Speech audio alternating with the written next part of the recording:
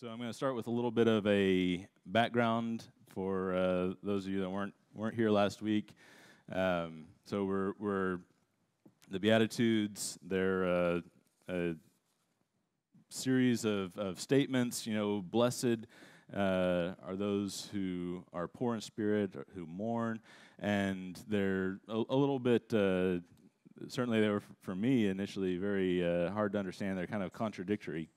And so what do we do when we come across a passage in Scripture that is hard to understand?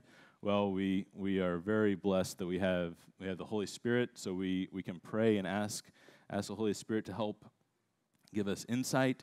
We can use the context of the passage, what's going on, to help understand who the intended audience was and what was going on in history.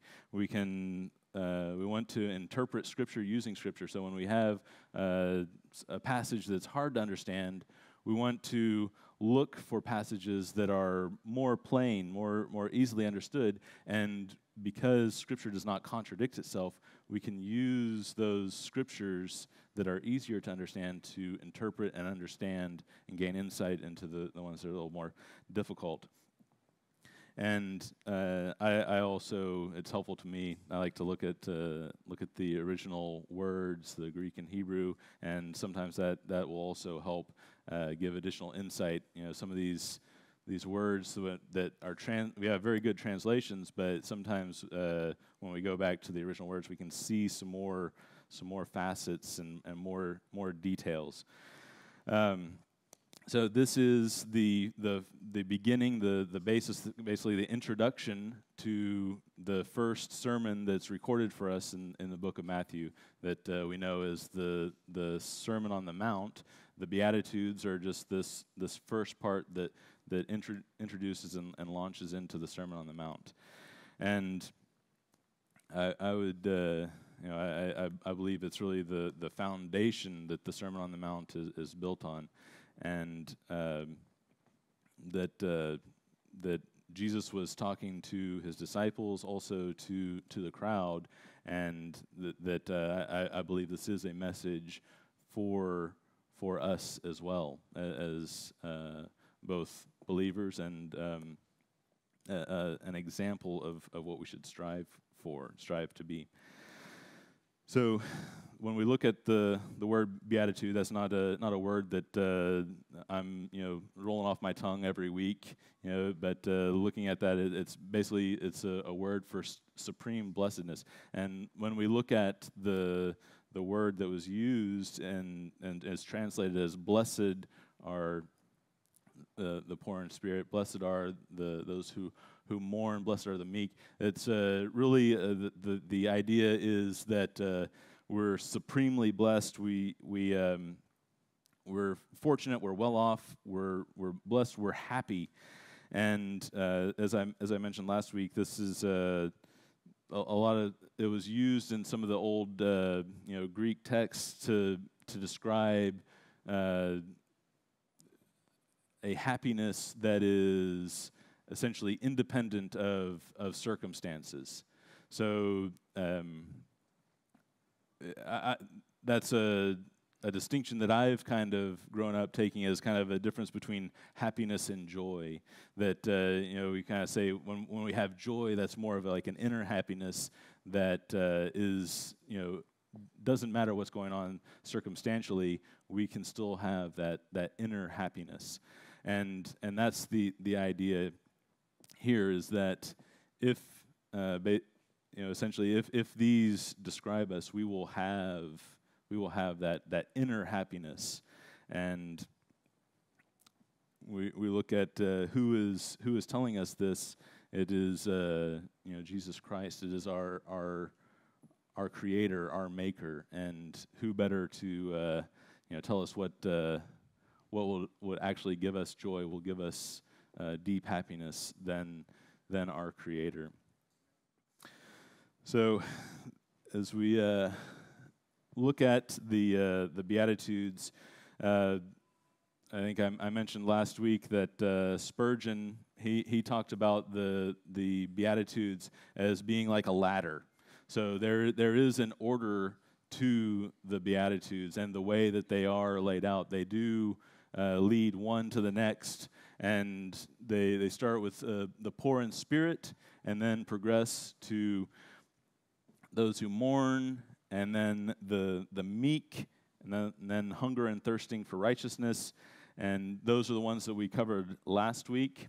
And basically, I believe that these are not just kind of earthly things, but these are intended to be more deeply understood to be spiritual attributes, and that they are to be essentially describing us as believers. It should describe us. We have to come to the Lord poor in spirit, not offering something to God, not taking pride in that we come to church, that we pray, that we fast, that we tithe our money, but we are just sinners that miraculously God will forgive if we, when we repent, and we come to our Savior with nothing to offer. The idea of the poor there is beggar. We're begging God, Lord, please have mercy on us. And that when we have that spirit, when we approach God that way, we begin to see also more our sin and the sin that is in our lives, and we are mourning over our sin. And mourning over our sin, we are comforted. And that as we mourn over our sin, then we cultivate an attitude of meekness, of being useful. So meekness, the idea of being a power that's under control, and that we are being submissive to our Lord. We're letting God work through us, and let His power work through us, and be useful to our Lord. And then as we're useful to God, we're hungering and thirsting for righteousness, and we want to we want righteousness that is basically our spiritual food, just like normal food and water we need for our physical body. We need righteousness for our spiritual life, and that's where we left off last week. There's, I believe, a kind of a bit of an inflection point here in our ladder or stairs progression of the Beatitudes, where these first four are really kind of describing a bit of kind of how we respond and work, or respond to an encounter with God. And now that we're taking righteousness in, and we are changing, and our lives start to be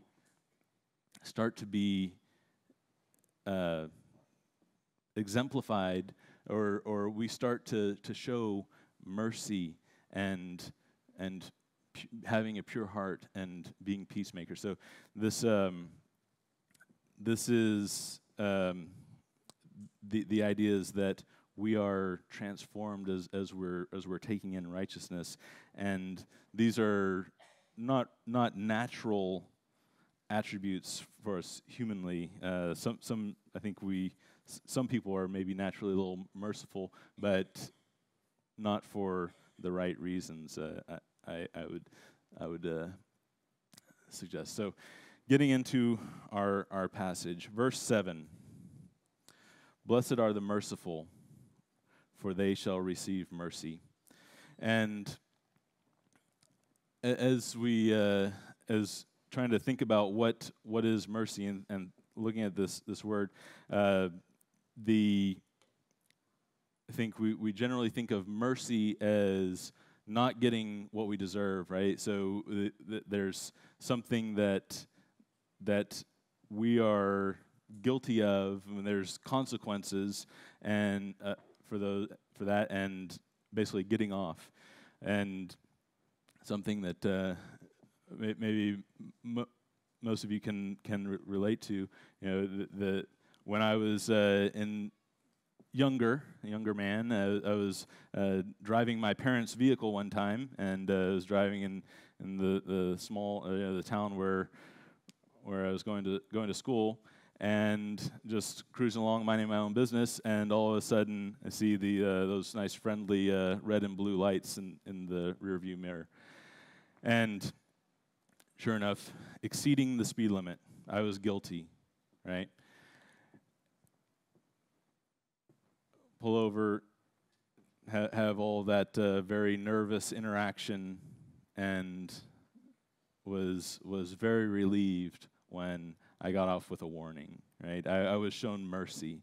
It was not, I didn't deserve to get a warning because I was breaking the law, but I was shown mercy. And so I think I've been kind of thinking about mercy in those terms, and thinking, okay, you really need to be in a position of authority to show mercy, right? So is this talking only to people that, to police officers and to judges and people of authority, or is this a message for all of us, in whatever position we're in? And I believe that this is for all of us. We have, I think the idea of grace as well. That I think I'm used to thinking of grace as more like getting something that you don't deserve. That grace is a gift, getting something you don't deserve, and mercy is not getting something that you do deserve, something bad that you deserve. But I think those are really kind of two sides to the same coin, and that we can be merciful, not just if we're in a position of authority, but if someone else, I know this might be surprising, but if someone wrongs us or does something, sins against us or offends us, we can, and they, we might be, they actually did do something wrong, and we can show mercy by forgiving them and not holding them accountable. And we can look, I think a good example of this back in the Old Testament with David and Saul. So this is in 1 Samuel chapter 24. So this is, Saul was the king of Israel, right? But this is after David and Saul. They've known each other for a while. They've already had the Philistines and Goliath and all of that. And then kind of their relationship kind of soured a little bit. Saul started throwing spears at David and doing those types of aggressive activities. And then also, this is after David has actually been anointed king. So David is now I guess he has been anointed king. He knows that it's God's plan for him to be king. And Saul is still chasing him. And you probably are familiar with the story, but that Saul is chasing David, and he's got 3,000 men from all Israel, and went to seek David, and his men in front of the rocks of the wild goats. He came to the sheep's fold on the way where there was a cave, and Saul went in to relieve himself. And now David and his men were sitting in the inner recesses of the cave. The men of David said to him, "Behold, this is the day which the Lord said to you, behold, I am about to give your enemy into your hand." So his men are saying, "All right, David, this is it. This is your time to strike, and now you can be the full king of Israel. And you shall do to him as it seems good to you." Then David arose and cut off the edge of Saul's robe secretly. It came about afterward that David's conscience bothered him because he had cut off the edge of Saul's robe. So he said to his men, "Far be it from me, because of the Lord, that I should do this thing to my Lord."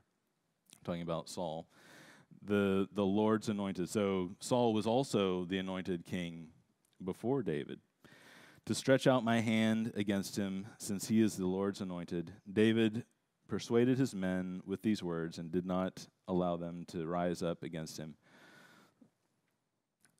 Saul. And Saul rose and left the cave and went on his way. So David had mercy on Saul, not necessarily because of something that not at all because of he was wanting Saul to be his friend or anything like that. He had mercy out of respect and reverence for God. And so I think this is for us as well. I think we sometimes we might be tempted to have mercy on people for that we can get something out of it later, right? Now you owe me.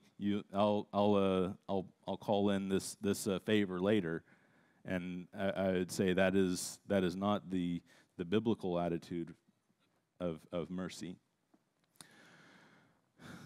In Romans chapter 5, I think we see why does God show mercy to us?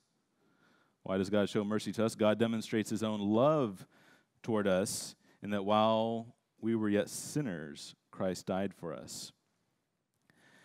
So it is God shows his love to his mercy to us out of his love, and we see with David, he is showing mercy to his enemy as well, Saul, out of David's love and respect for God. And what happens if we don't show mercy, if we are not merciful? So in Matthew chapter 18, we have a parable that's told, and it's a disturbing parable. But Matthew chapter 18, starting in verse 21, this is Peter is talking, with the disciples, talking to Jesus, and Peter came and said to him, "Lord, how often shall my brother sin against me and I forgive him? Up to 7 times?" So Peter's starting off by saying, okay, if someone sins against me, I forgive them.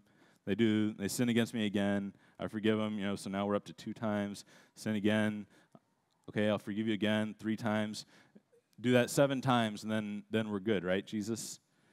And which is pretty generous, right? 7 times. But Jesus said to him, "I do not say to you up to 7 times, but up to 70 times 7.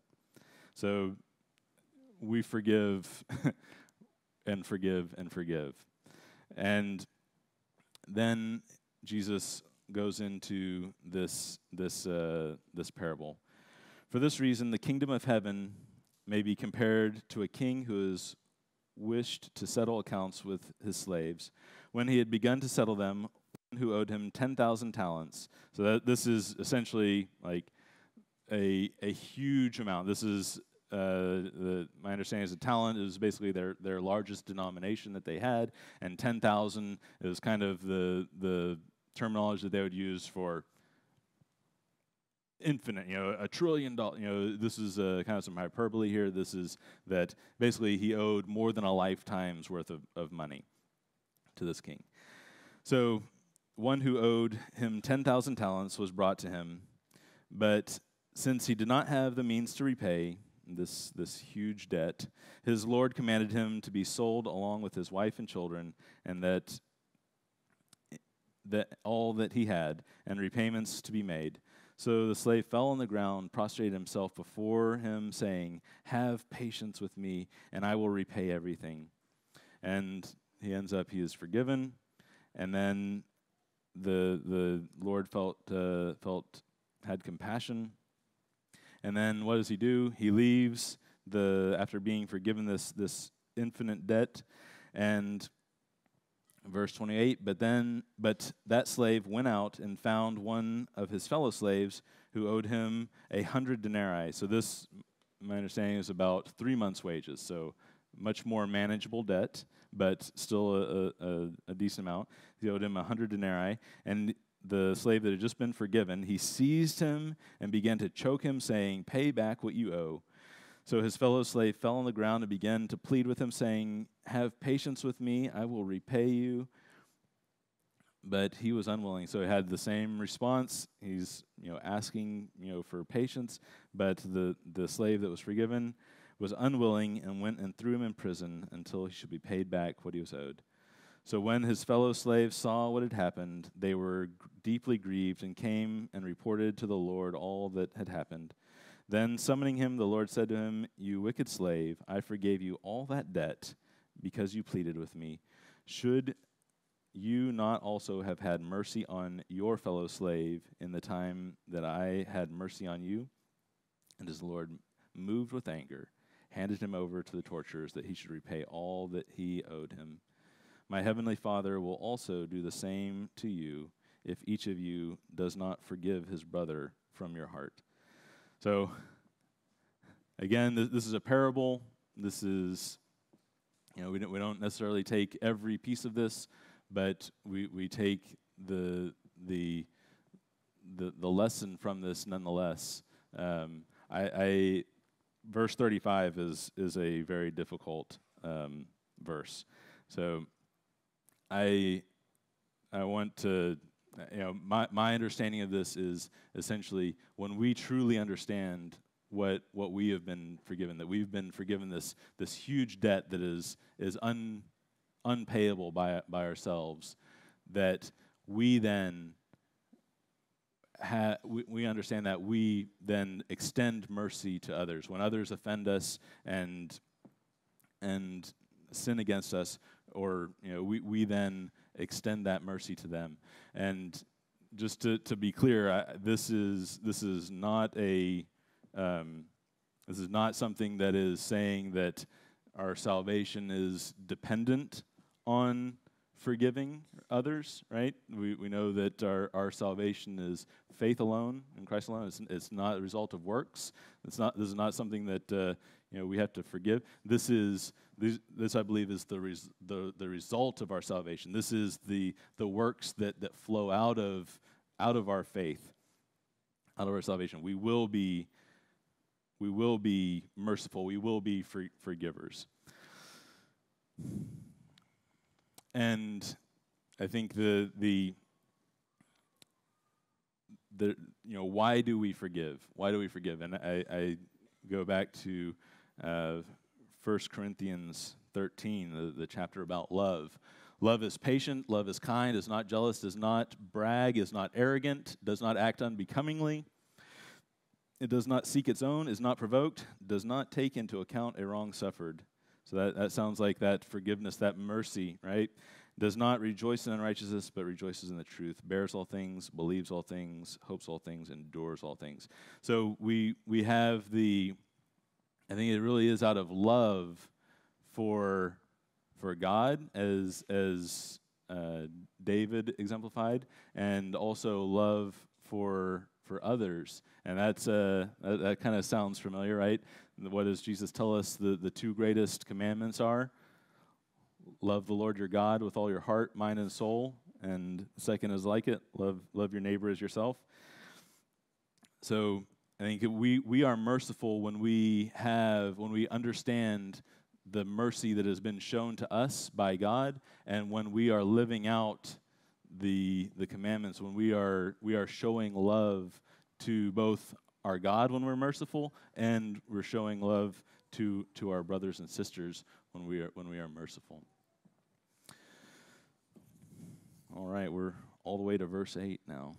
So, blessed are the pure in heart, for they shall see God. So, this word pure, it's translated about equally, half and half in the Bible, as pure and clean. So the idea that pure or a clean heart, it's free from from corrupt desires, free from sin and guilt.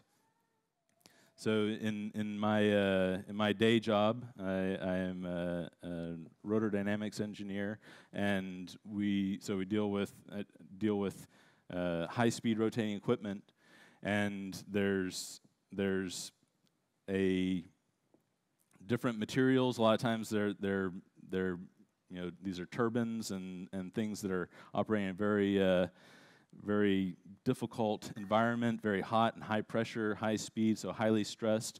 And there's an idea that for metals and materials that are used for non-rotating parts of an engine or a motor, they can be made out of just kind of a standard grade of materials. A lot of times we'll use the same materials, Inconels and mnemonics, and we'll use those same materials as rotor grade, as for the rotating parts as well.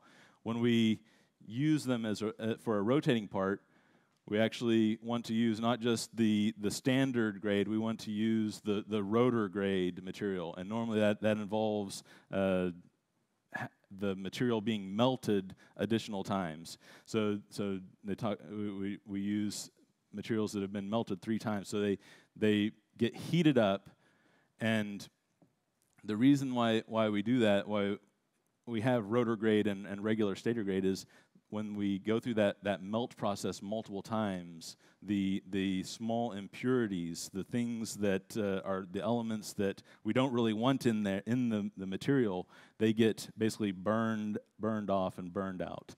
And while that doesn't sound like necessarily a very comfortable process, that is what we want, right? We want to be purified. We want our heart to be clean.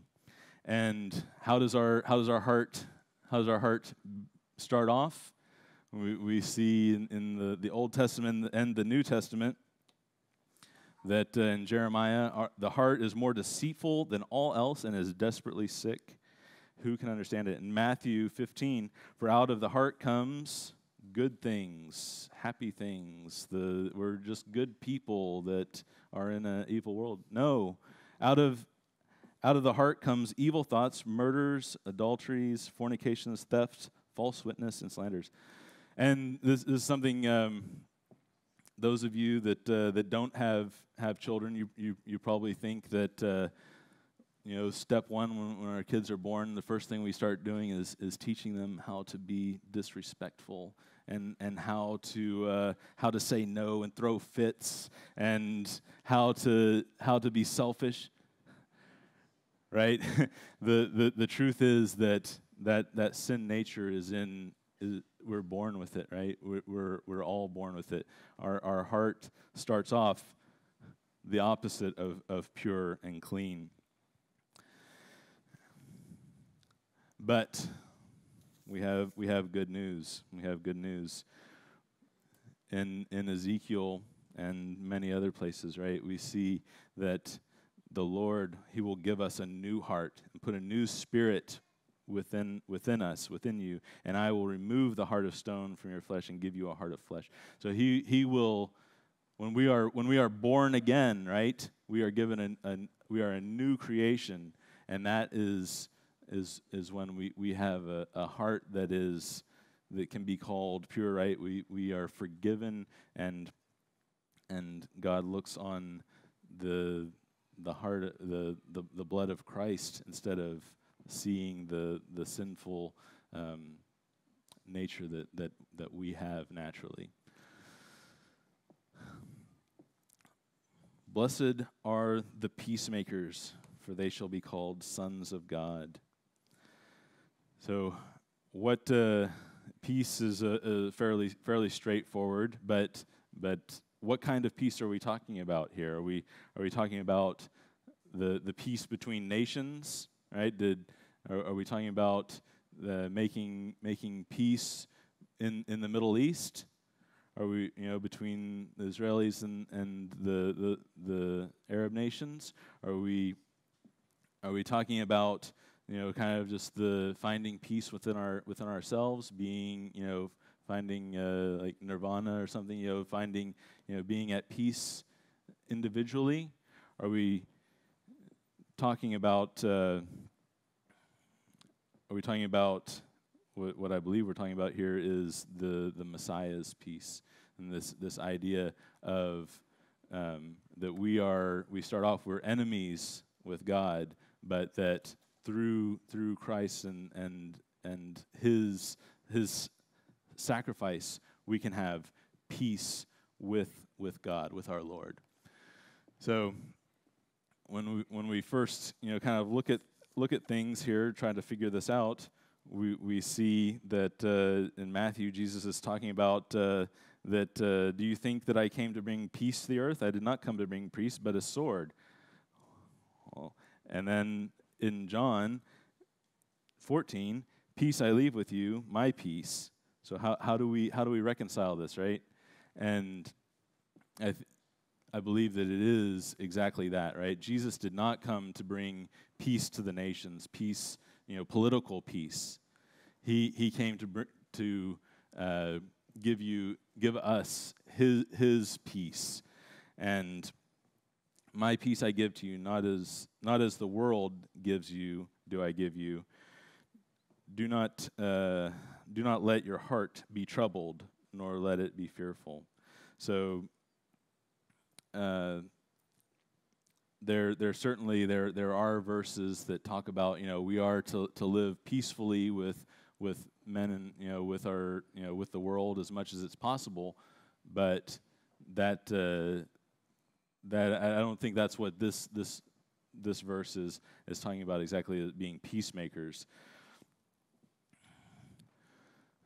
In Romans chapter 5, verse 1, and also in Ephesians, in Romans we see, therefore, having been justified by faith, we have peace with God through our Lord Jesus Christ. And then also in Ephesians we see, and having shod your feet. So this is when we're talking about the armor of God, and we're talking about putting on your feet with preparations for the gospel of peace, right? So I think this is the right idea here, right? We're to be proclaiming how we can have peace, how sinners can have peace with God. And in Colossians chapter 1, for it was the Father's good pleasure for all the fullness to dwell in him, and through him to reconcile all things to himself, having made peace. Let's see if I can use the pointer here. Peace through the blood of his cross. Through him I say, whether things on earth or things in heaven. And in James chapter 3, we see as well, and the seed whose fruit is righteousness we were talking about earlier, hungering for righteousness. The seed whose fruit is righteousness is sown in peace by those who make peace. So those who make peace, the peacemakers, are sowing the seeds that produce this peace. So the blessed are the peacemakers. I believe it is truly talking about us proclaiming the gospel and allowing sinful men and women to have peace with our God and being reconciled.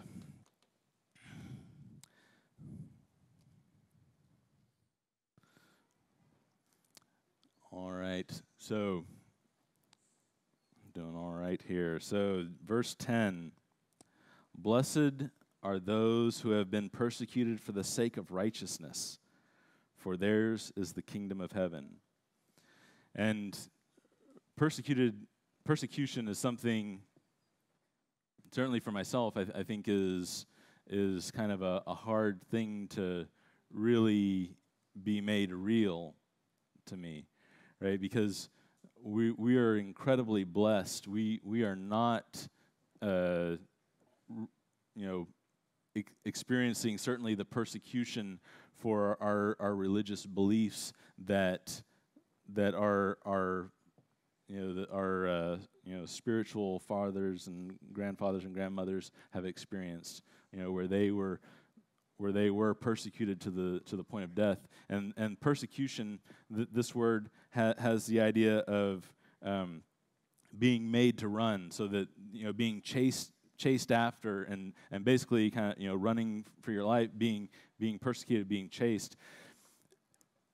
This is something that certainly we don't thankfully have at the same level that the early church and in the years past have experienced, but we are told that there will be persecution. We're told to expect it, and the one thing one of the things that I point out is that we're not to be persecuted because of like just our attitudes, or because we're hard to get along with, or because we be persecuted for like our political beliefs or anything like that. We're to be persecuted. The blessing is only when we're persecuted for the sake of righteousness. And this word righteousness, this is the same righteousness, the same word that we saw back in verse 6, where this is the same righteousness that we're hungering for. We're hungering for this righteousness, and yet it will result in persecution, but we still hunger for it, even when we are persecuted. So, talking about expecting persecution, 2 Timothy, we see indeed all who desire to live godly in Christ Jesus will be persecuted. So this is something that I think, honestly, I kind of struggle with a little bit, because I feel like for the most part I'm not persecuted. The little things that I can point to, that oh yeah, I can experience some see some shame, or some embarrassment maybe, that people think that. It's kind of almost like oh, it's cute that you believe in the Bible. That's good that helps you sleep at night, right? And so there may be like a very small sense of of kind of worldly shame, but that's not that's not real persecution, right? We're incredibly blessed. But I think that the way that our culture is going, there are people that are being more heavily persecuted and are having to make decisions that affect their employment and affect their ability to provide for themselves and their family, because of the stands that they're taking for righteousness.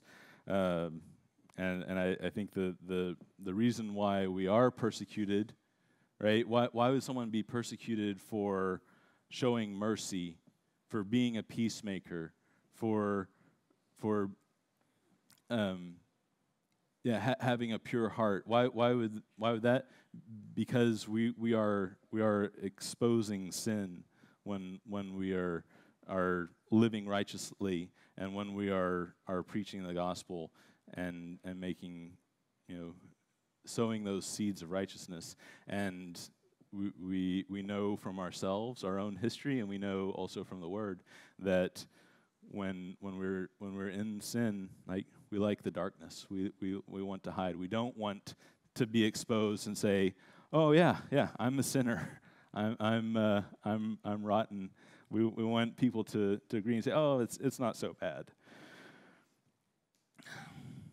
But why do we continue on even in the face of persecution, right? What would drive us to do that?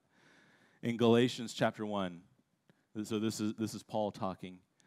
He's saying, I was still unknown by sight to the churches of Judea, which were in Christ, but only they kept hearing.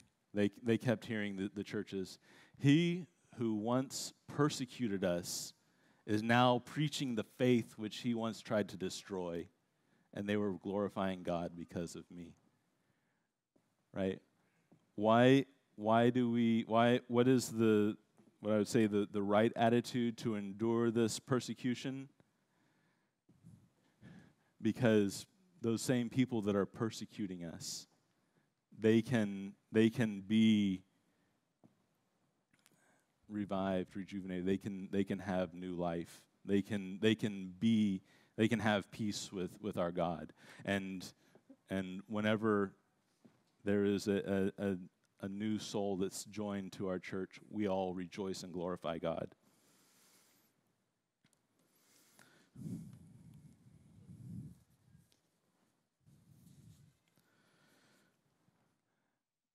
We'll look at 2 Corinthians chapter 4.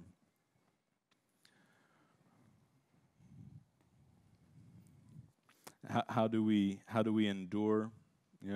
We endure in 2 Corinthians chapter 4. For we do not preach ourselves, but Christ Jesus. So they're sowing those seeds of righteousness. We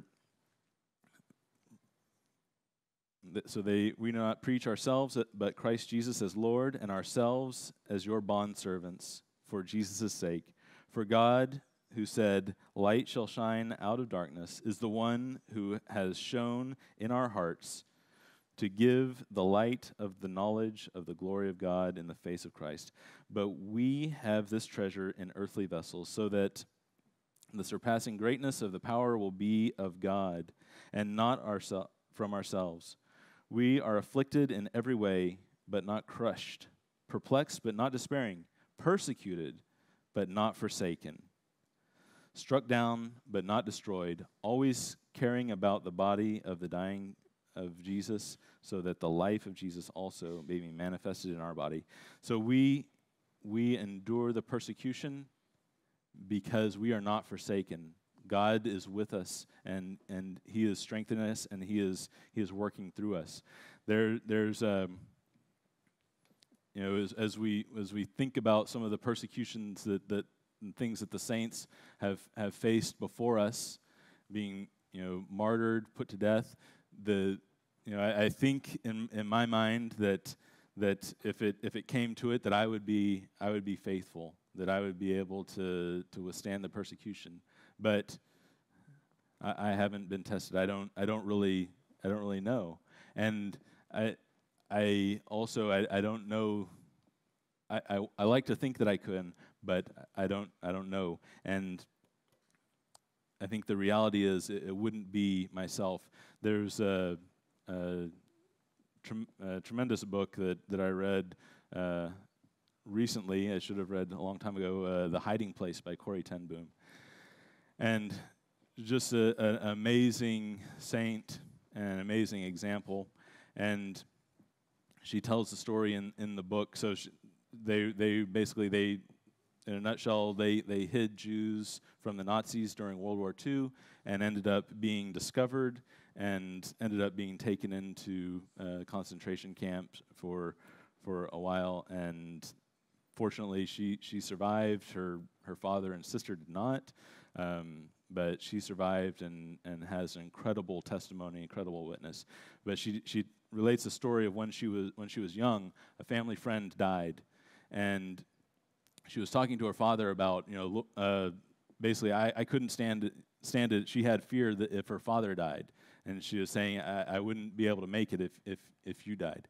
And her father told her a story about, gave her basically a parable, an illustration of when they would go on train rides.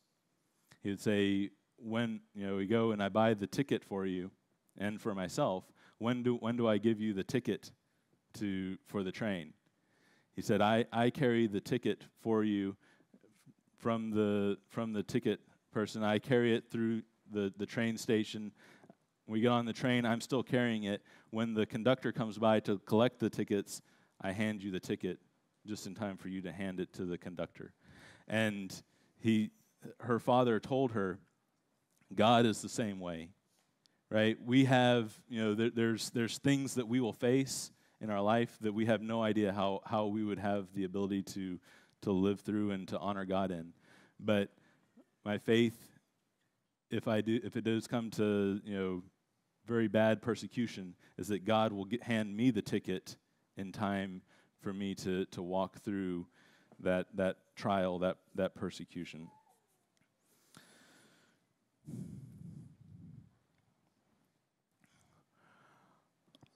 Now, our last beatitude here. Blessed are you when people insult you and persecute you and falsely say all kinds of evil against you because of me. Rejoice and be glad, for your reward in heaven is great. For in the same way they persecuted the prophets who were before you. I really think this is like the capstone. This is the stake at the end. This is the before all of the previous Beatitudes is saying, blessed are those, blessed are they, blessed are this very kind of generic, the millions of people that are in the church and will be saved. And then this is the one where it basically the camera pans from this wide angle to zooms right in, and there's my face, right? And there's your face. This is it's not just the church is blessed when they're persecuted. It's me and it's you. And there in John chapter 15 we see that again illustrated that it's basically we are they persecuted Jesus. He is our master. We're to expect that they're going to persecute us as well individually. So as we wrap things here, we have this idea that the Beatitudes being this progression. So we start in poor in spirit. We have an encounter with God. We don't have pride in ourselves or in our own abilities, our own accomplishments, but we are fully reliant on God. We're a beggar before Him, saying, "Have mercy." We see our sin. We mourn over our sin. We are grateful. We are comforted. We are forgiven. We are meek before our God. We want to be used by Him. And we hunger and thirst for righteousness, and then that results and flows in being merciful because of the mercy that was exalted or was bestowed on us, having a purified heart, a clean heart, a new heart, and being a new creation, and being peacemakers, making peace between men and God. That people, men and women that don't know the Lord, and then the result of that righteousness, that living righteously, is that we will be persecuted. There's a lot more, but this is a very exciting passage. I don't know about you, but reading this and this kind of being the standard, being the example. It is such a high bar, right? This is, I'm much more comfortable being like the Pharisee that's just saying, thank you, Lord, that I'm not like, that guy over there, right? But that's completely the wrong attitude.